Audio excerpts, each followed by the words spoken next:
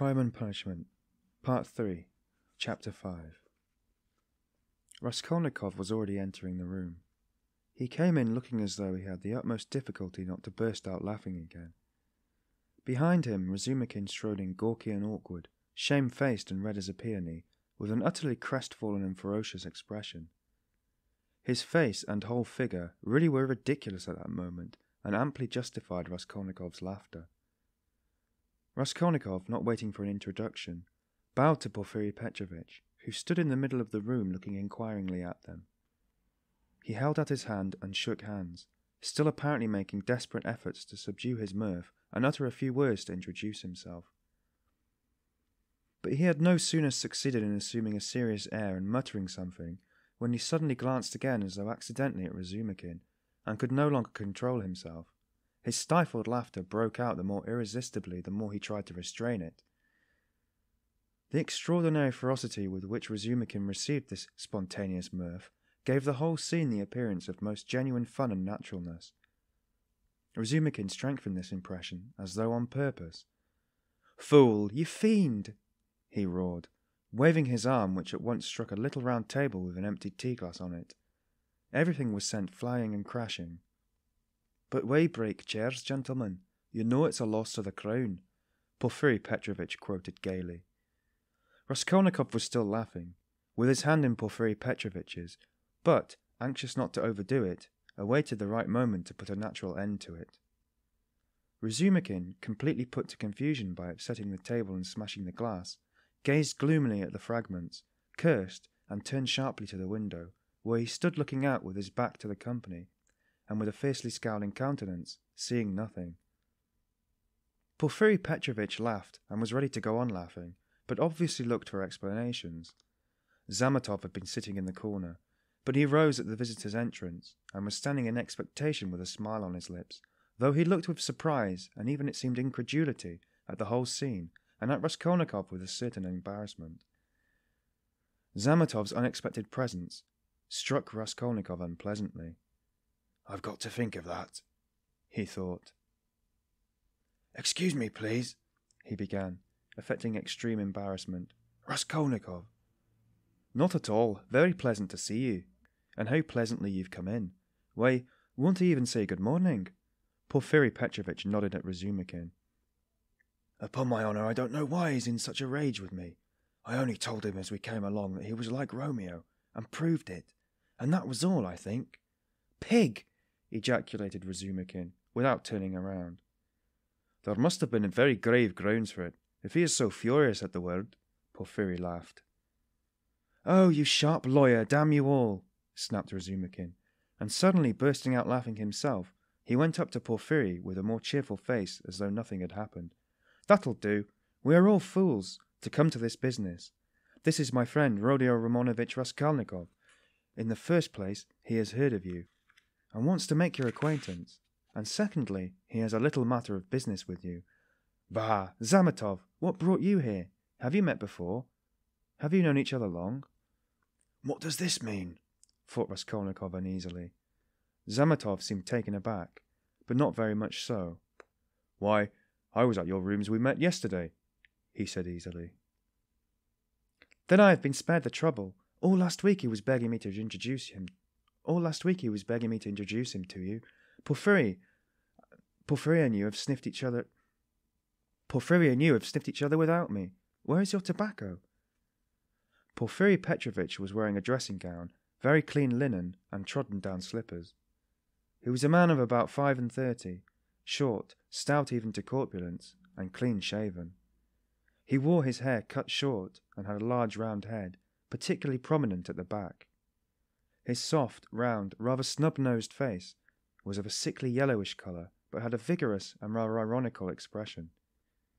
It would have been good-natured, except for a look in the eyes, which shone with a watery, mawkish light under the most white, blinking eyelashes. The expression of those eyes was strangely out of keeping with his somewhat womanish figure, and gave it something far more serious than could be guessed at first sight.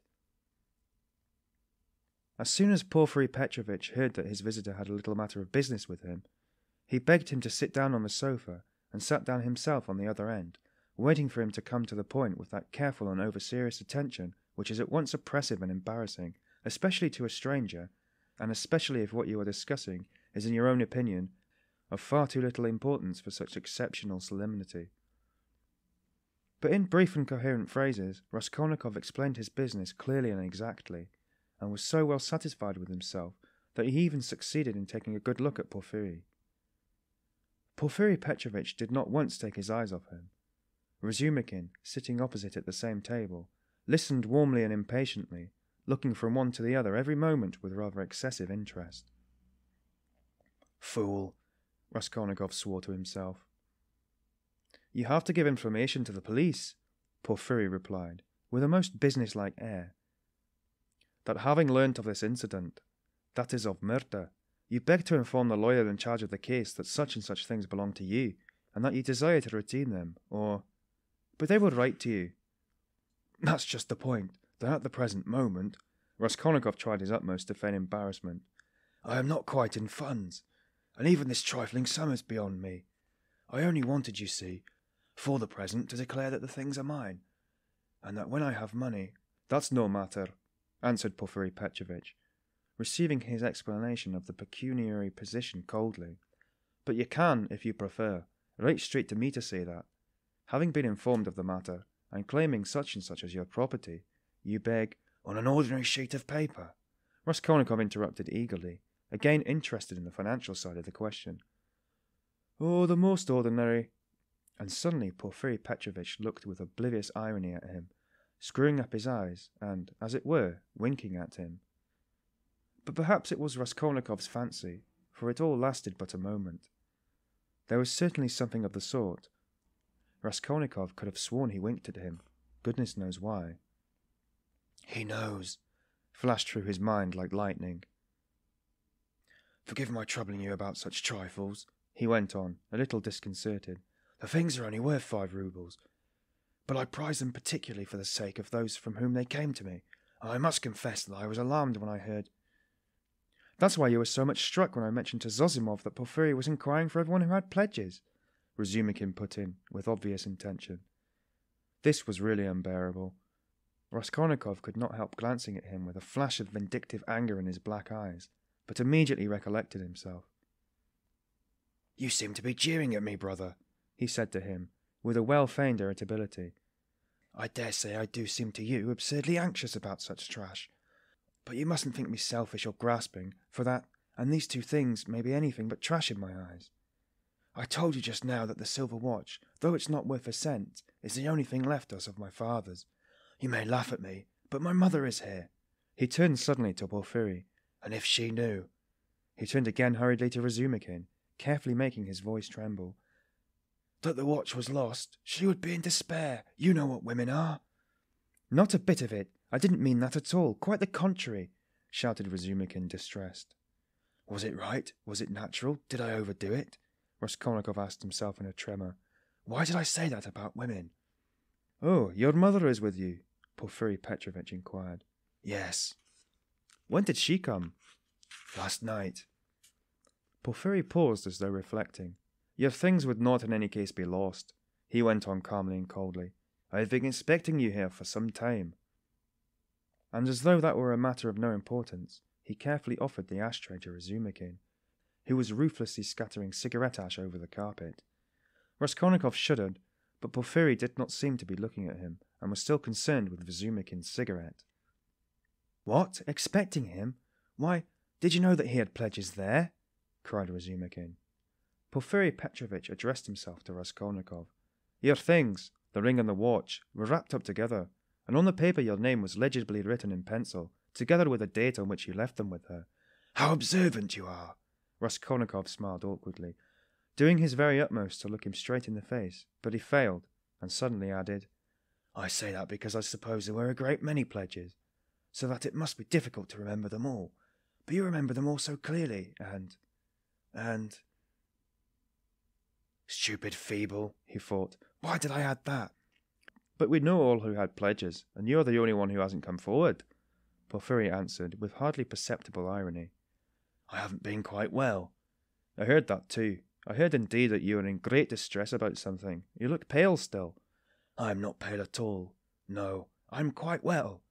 Raskolnikov snapped out rudely and angrily, completely changing his tone. His anger was mounting, and he could not repress it. "And in my anger I shall betray myself," flashed through his mind again. "Why are they torturing me?" "Not quite well," Razumihin caught him up. "What next? He was unconscious and delirious till yesterday. Would you believe, Porfiry, as soon as our backs were turned, he dressed, though he could hardly stand, and gave us the slip and went off on some spree somewhere till midnight, delirious all the time. Would you believe it? Extraordinary." "Really delirious? You don't say so." Porfiry shook his head in a womanish way. "Nonsense, don't you believe it? But you don't believe it anyway." Raskolnikov let slip his anger, but Porfiry Petrovitch did not seem to catch those strange words. "But how could you have gone out if you hadn't been delirious?" Razumihin got hot suddenly. "What did you go out for? What was the object of it? And why on the sly? Were you in your senses when you did it? Now that all danger is over, I can speak plainly." "I was awfully sick of them yesterday," Raskolnikov addressed Porfiry suddenly, with a smile of insolent defiance. "I ran away from them to take lodgings where they wouldn't find me, and took a lot of money with me. Mr. Zametov there saw it. I say, Mr. Zametov, was I sensible and delirious yesterday? Settle our dispute." He could have strangled Zametov at that moment, so hateful were his expression and his silence to him. "In my opinion you talk sensibly and even artfully, but you were extremely irritable," Zametov pronounced dryly.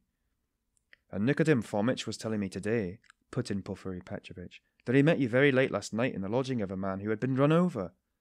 "And there," said Razumihin, "weren't you mad then?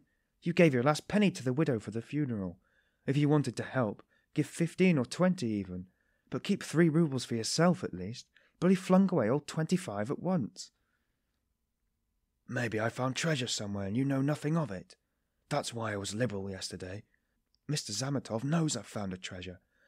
Excuse us, please, for disturbing you for half an hour with such trivialities," he said, turning to Porfiry Petrovitch, with trembling lips. "We are boring you, aren't we?" "Oh no, quite the contrary, quite the contrary. If only you knew how you interest me. It's interesting to look on and listen, and I'm really glad you have come forward at last." "But you might give us some tea. My throat's dry," cried Razumihin. "A capital idea. Perhaps we will keep you company. Wouldn't you like something a bit stronger before tea?" "Get along with you." Porfiry Petrovitch went out to order tea. Raskolnikov's thoughts were in a whirl. He was in terrible exasperation. "The worst of it is they don't disguise it. They don't care to stand on ceremony. And how, if you didn't know me at all, did you come to talk to Nikodym Fomitch without me? So they don't care to hide that they were tracking me like a pack of dogs. They simply spit in my face." He was shaking with rage. "Come, strike me openly. Don't play with me like a cat and mouse. It's hardly civil, Porfiry Petrovitch, but perhaps I won't allow it. I shall get up and throw the whole truth in your ugly faces, and you'll see how I despise you." He could hardly breathe. "And what if it's only my fancy? What if I am mistaken? And through inexperience I get angry and don't keep playing my wretched part. Perhaps it's all unintentional.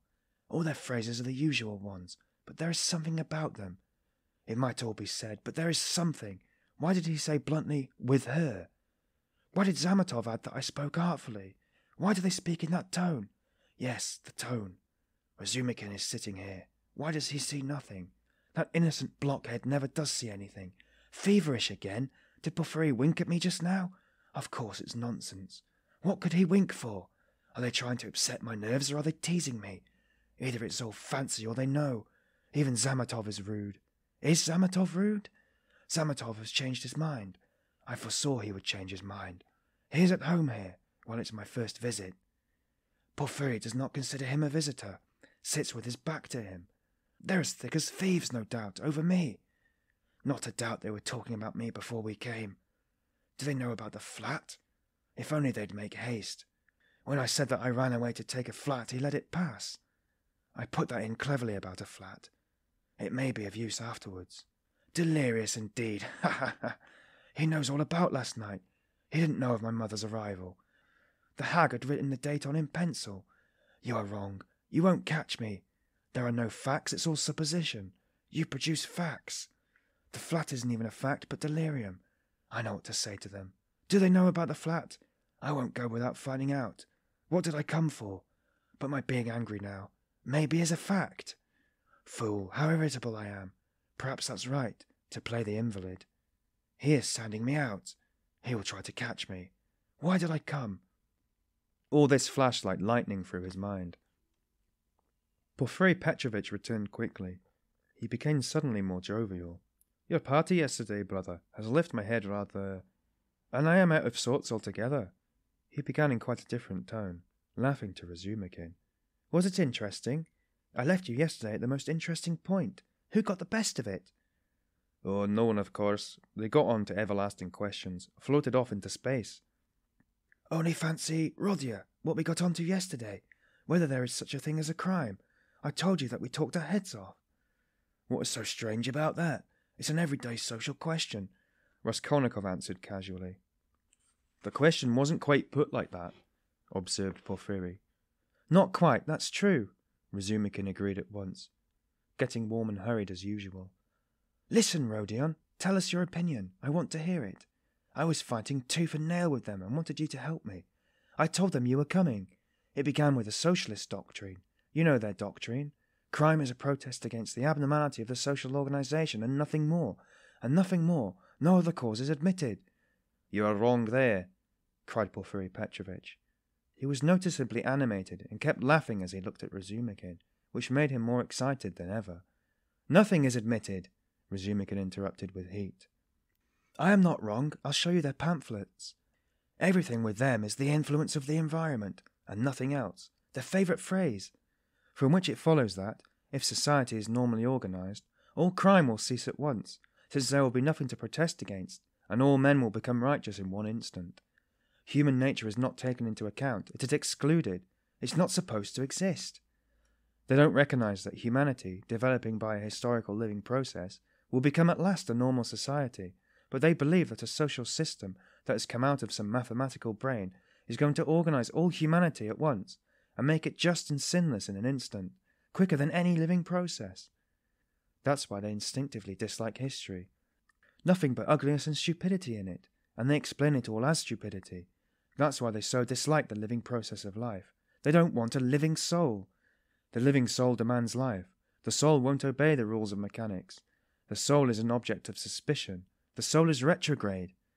But what they want, though it smells of death and can be made of India rubber, at least is not alive, has no will, is servile and won't revolt. And it comes in the end to their reducing everything to the building of walls and the planning of rooms and passengers in a phalanstery. The phalanstery is ready indeed, but your human nature is not ready for the phalanstery. It wants life. It hasn't completed its vital process. It's too soon for the graveyard. You can't skip over nature by logic. Logic presupposes 3 possibilities, but there are millions. Cut away a million and reduce it all to the question of comfort. That's the easiest solution to the problem.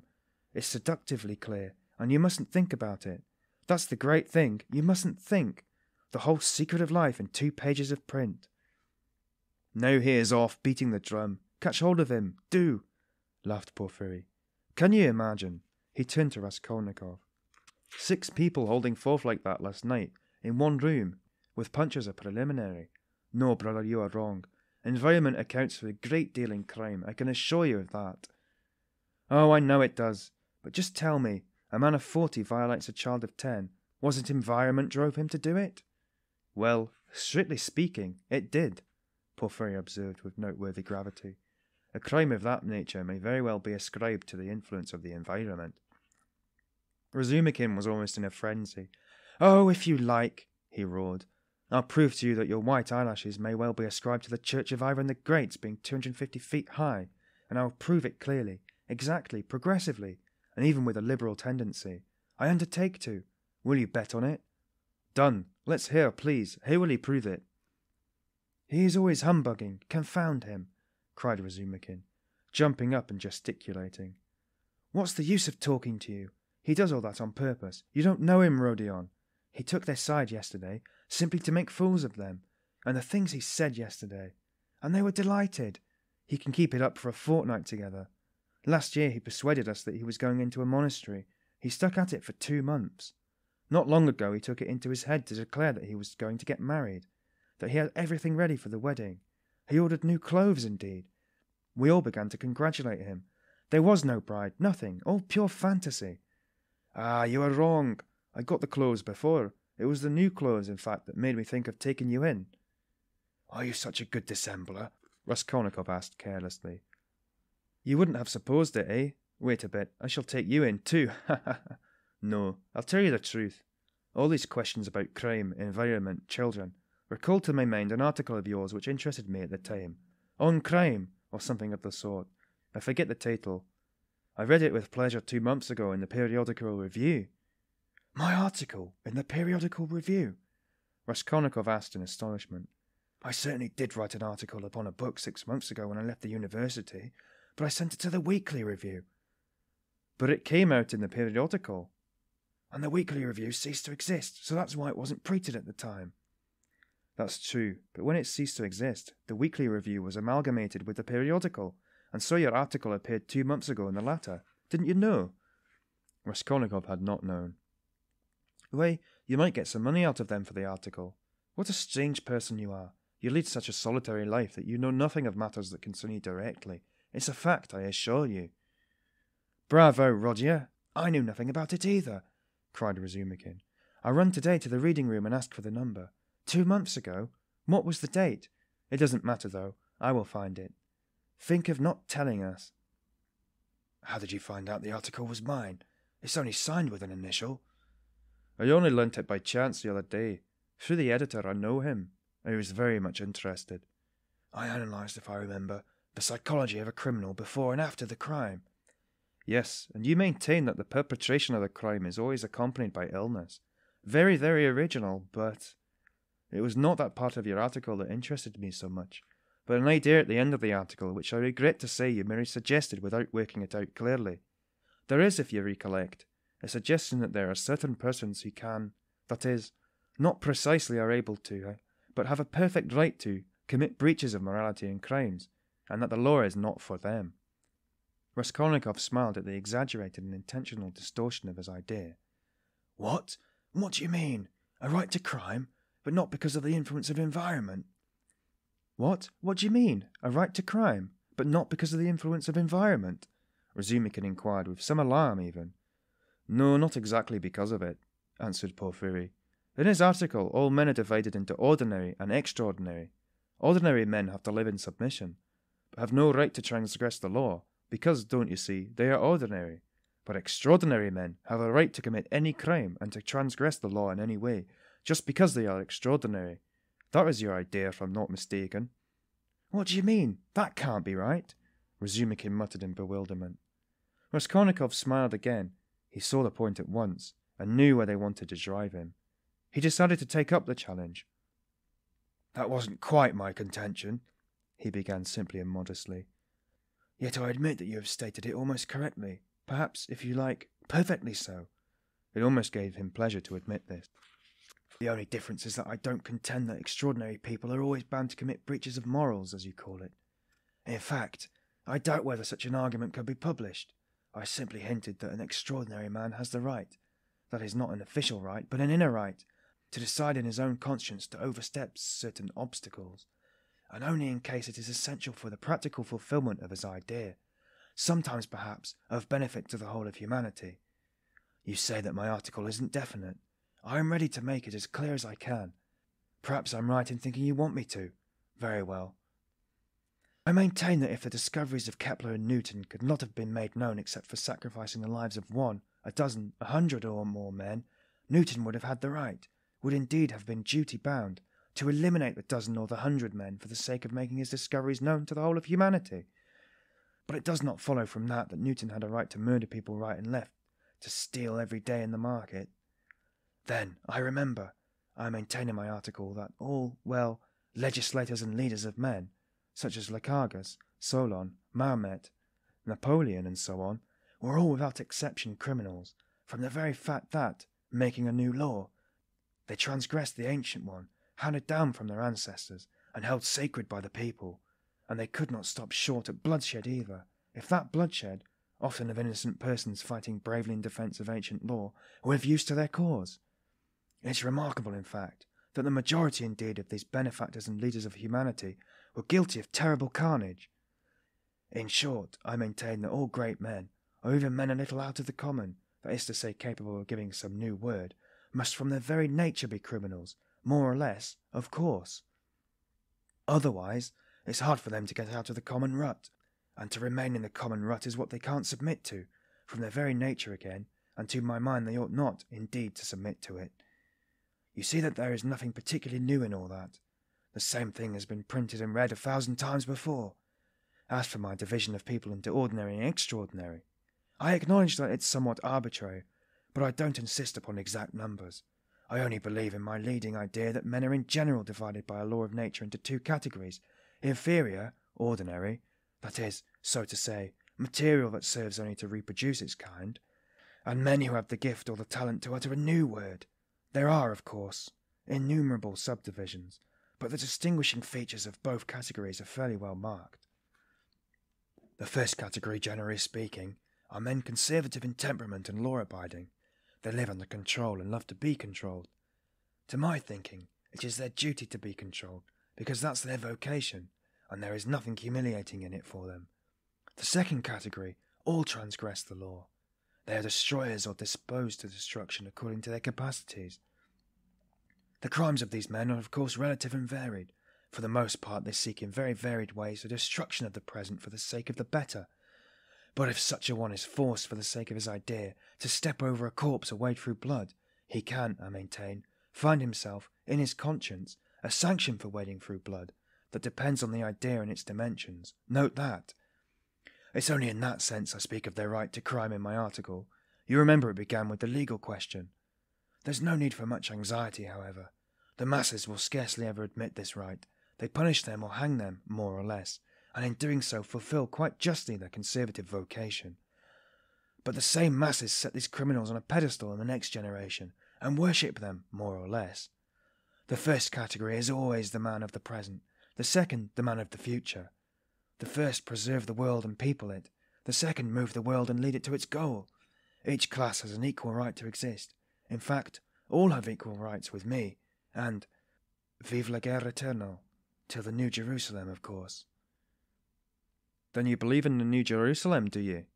I do, Raskolnikov answered firmly, and as he said those words, and during the whole preceding tirade, he kept his eyes on one spot on the carpet. And you do believe in God? Excuse my curiosity. I do, repeated Raskolnikov, raising his eyes to Porfiry. And do you believe in Lazarus' raising from the dead? I do. Why do you ask all this? You believe it literally? Literally. You don't say so. I asked from curiosity. Excuse me, but let us go back to the question. They are not always executed. Some, on the contrary, triumph in their lifetime. Oh yes, some attain their ends in this life, and then they begin executing other people. If it's necessary, indeed. For the most part they do. Your remark is very witty. Thank you. But tell me this. How do you distinguish those extraordinary people from the ordinary ones? Are there signs at their birth? I feel there ought to be more exactitude, more eternal definition. Excuse the natural anxiety of a practical law-abiding citizen. Couldn't they adopt a special uniform, for instance? Couldn't they wear something, be branded in some way? For you know, if confusion arises and a member of one category imagine that he belongs to the other, begins to eliminate obstacles, as you so happily expressed it, then... Oh, that very often happens. That remark is wittier than the other. Thank you. No reason to, but take note that mistake can only arise in the first category, that is among the ordinary people, as I perhaps unfortunately called them. In spite of their predisposition to obedience, very many of them, through a playfulness of nature, sometimes vouchsafed even to the cow, like to imagine themselves advanced people, destroyers, and to push themselves into the new movement, and this quite sincerely. Meanwhile, the really new people are very often unobserved by them, or even despised as reactionaries of grovelling tendencies. But I don't think there is any considerable danger here, and you really need not be uneasy, for they never go very far. Of course, they might have a thrashing sometimes for letting their fancy run away with them, and to teach them their place, but no more. In fact, even this isn't necessary, as they castigate themselves, for they are very conscientious. Some perform this service for one another, and others chastise themselves with their own hands. They will impose various public acts of penitence upon themselves with a beautiful and edifying effect. In fact, you've nothing to be uneasy about. It's a law of nature." "Well, you have certainly set my mind more at rest on that score. But there's another thing that worries me. Tell me, please. Are there many people who have the right to kill others, these extraordinary people? I am ready to bow down to them, of course, but you must admit it's alarming if there are a great many of them, eh?" "Oh, you needn't worry about that either," Raskolnikov went on in the same tone. "People with new ideas, people with the faintest capacity for saying something new, are extremely few in number, extraordinarily so, in fact. One thing only is clear, that the appearance of all these grades and subdivisions of men must follow with unfailing regularity some law of nature. That law, of course, is unknown at present, but I am convinced that it exists, and one day may become known. The vast mass of mankind is mere material, and only exists in order by some great effort, by some mysterious process, by means of some crossing of races and stocks, to bring into the world at last perhaps one man out of 1,000 with a spark of independence. 1 in 10,000 perhaps, I speak roughly, approximately, is born with some independence, and with still greater independence 1 in 100,000. The man of genius is 1 in millions, and the great geniuses, the crown of humanity, appear on earth perhaps 1 in many thousand millions. In fact, I have not peeped into the retort in which all this takes place, but there certainly is and must be a definite law. It cannot be a matter of chance." "Why, are you both joking?" Razumihin cried at last. "There you sit, making fun of one another. Are you serious, Rodya?" Raskolnikov raised his pale and almost mournful face and made no reply, and the unconcealed, persistent, nervous and discourteous sarcasm of Porfiry seemed strange to Razumihin besides that quiet, mournful face. "Well, brother, if you really are serious, you are right, of course, in saying that it's not new, that it's not only what we've read and heard 1,000 times already, but what is really original in all this, and is exclusively your own, to my horror, is that you sanction bloodshed in the name of conscience, and excuse my saying so, with such fanaticism. That, I take it, is the point of your article. But that sanction of bloodshed by conscience is, to my mind, more terrible than the official, legal sanction of bloodshed." "You are quite right, it is more terrible," Porfiry agreed. "Yes, you must have exaggerated. There is some mistake. I shall read it. You can't think that. I shall read it." "All that is not in the article. There's only a hint of it," said Raskolnikov. Yes. Porfiry couldn't sit still. "Your attitude to crime is pretty clear to me now, but excuse me for my impertinence. I am really ashamed to be worrying you like this. You see, you've removed my anxiety as to the 2 grades getting mixed, but there are various practical possibilities that make me uneasy. What if some man or youth imagined that he is a Lycurgus or a Marmot, a future one, of course, and suppose he begins to remove all obstacles. He has some great enterprise before him and needs money for it, and tries to get it. Do you see?" Zametov gave a sudden guffaw in his corner. Raskolnikov did not even raise eyes to him. "I must admit," he went on calmly, "that such cases certainly must arise.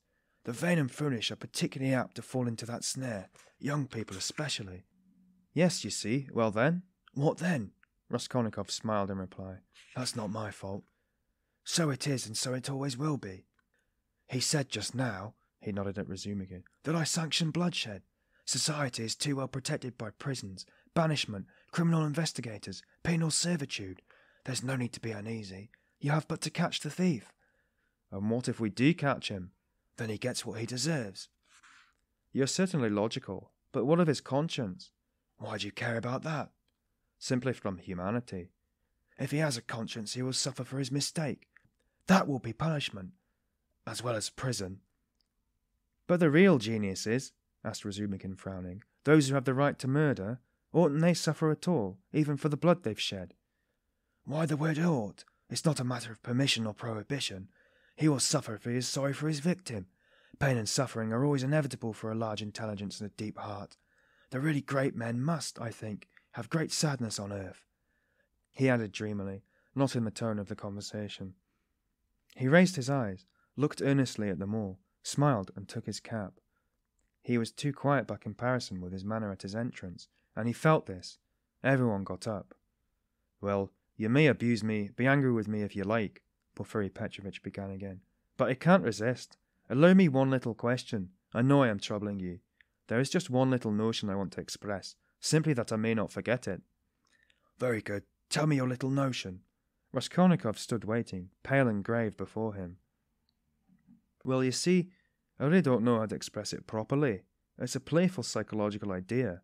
When you were writing your article, surely you couldn't have helped fancying yourself, just a little, an extraordinary man, uttering a new word in your sense. That's so, isn't it?" "Quite possibly," Raskolnikov answered contemptuously. Razumihin made a movement. "And if so, could you bring yourself in case of worldly difficulties and hardship, or for some service to humanity, to overstep obstacles, for instance, to rob and murder?"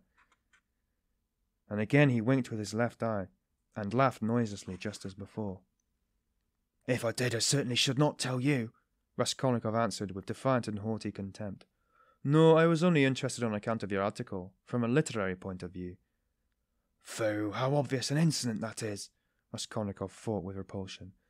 "Allow me to observe," he answered dryly, "that I didn't consider myself a Mahomet or a Napoleon, nor any personage of that kind, and not being one of them, I cannot tell you how I should act." "Oh, come on. Don't we all think ourselves Napoleon now in Russia?" Porfiry Petrovitch said with alarming familiarity. Something peculiar betrayed itself in the very intonation of his voice. "Perhaps it was one of those future Napoleons who did for Alonia Ivanovna last week," Zametov blurted out from the corner. Raskolnikov did not speak, but looked firmly and intently at Porfiry. Razumihin was scowling gloomily. He seemed before this to be noticing something. He looked angrily around. There was a minute of gloomy silence. Raskolnikov turned to go. "Are you going already?" Porfiry said amiably, holding out his hand with excessive politeness. "Very, very glad of your acquaintance.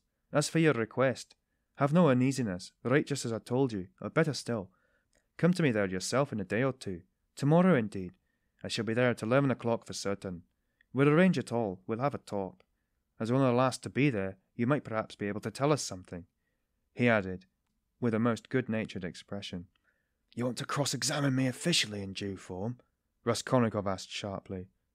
Oh, why? That's not necessary for the present. You misunderstand me. I lose no opportunity, you see, and I've talked with all who had pledges. I obtained evidence from some of them, and you are the last. Yes, by the way," he cried, seeming suddenly delighted, "I just remember. What was I thinking of?" He turned to Razumihin. "You were talking my ears off about Nikolai, of course." I know very well," he turned to Raskolnikov, "that the fellow is innocent, but what is one to do? We had to trouble Dmitri, too. This is the point, this is all. When you went up the stairs, it was past 7, wasn't it?" "Yes," answered Raskolnikov, with an unpleasant sensation at the very moment he spoke that he need not have said it. "Then, when you went upstairs between 7 and 8, didn't you see in a flat that stood open on the second story? Do you remember 2 workmen, or at least one of them? They were painting there. Didn't you notice them? It's very, very important for them." "Painters? No, I didn't see them," Raskolnikov answered slowly, as though ransacking his memory, while at the same instant he was racking every nerve, almost swooning with anxiety to conjecture as quickly as possible where the trap lay, and not to overlook anything. "No, I didn't see them, and I don't think I noticed a flat like that open. But on the 4th story," he had mastered the trap now and was triumphant, "I remember now that someone was moving out of the flat opposite Alyona Ivanovna's. I remember it clearly. Some porters were carrying out a sofa, and they squeezed me against the wall. But painters? No, I don't remember that there were any painters, and I don't think that there was a flat open anywhere. No, there wasn't." "What do you mean?" Razumihin shouted suddenly, as though he had reflected and realized. "Why, it was on the day of the murder the painters were at work, and he was there 3 days before. What are you asking?" "Oh, I've muddled it." Porfiry slapped himself on the forehead. "Deuce take it. This business is turning my brain." He addressed Raskolnikov somewhat apologetically. "It would be such a great thing for us to find out whether anyone had seen them between 7 and 8 at the flat, so I fancied you could perhaps have told us something. I quite muddled it." "Then you should be more careful," Razumihin observed grimly. The last words were uttered in the passage. Porfiry Petrovitch saw them to the door with excessive politeness. They went out into the street, gloomy and sullen, and for some steps they did not say a word. Raskolnikov drew a deep breath.